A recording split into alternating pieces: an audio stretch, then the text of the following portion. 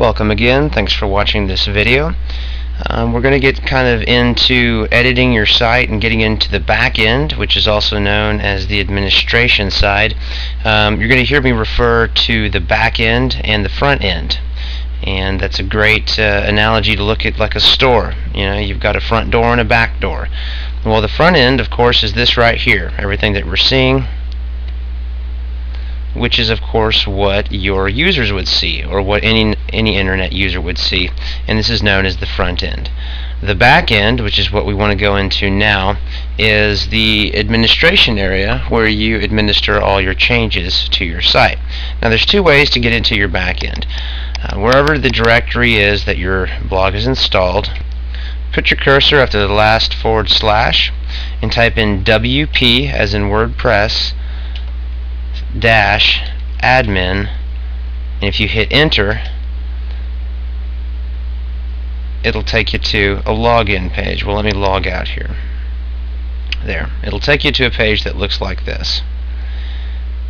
If you have the default installation set up, there is generally an option located at the bottom under this meta, M-E-T-A, and it says login.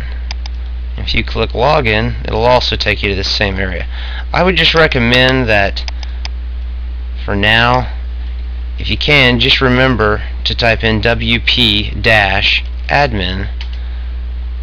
because as we'll see later,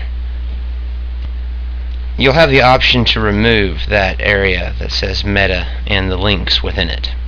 So once you're into your login area, you should have a username and password,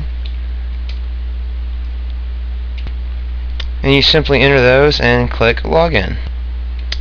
And when you do, this screen will pop up. Now it depends on what version of WordPress you have, and they've actually gone through a lot of changes,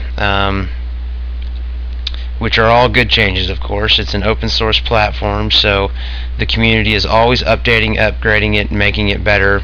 So this is what you'll see when you initially go into a fresh installation, or this is also known as your dashboard, where you can make all the changes that you need from. It's basically the home page of your administration area. And basically what this tutorial series is going to cover is, at a glance, kind of incorporates a couple different things, but they're all coming from this left hand side here. We've got posts, media, links, pages, comments, appearance, plugins, users, tools, and settings. And again, older WordPress versions actually have these across the top, okay, and the newer one now has these across the left hand side. But that's what we're going to go over, is each one of these sections. And if you notice, each one of these sections has subsections within them. So for example, the first section we're going to go over is going to be called settings, and as you can see, we've got 1, 2, 3, 4, 5, 6, 7, 8, 9 different setting options within the settings category.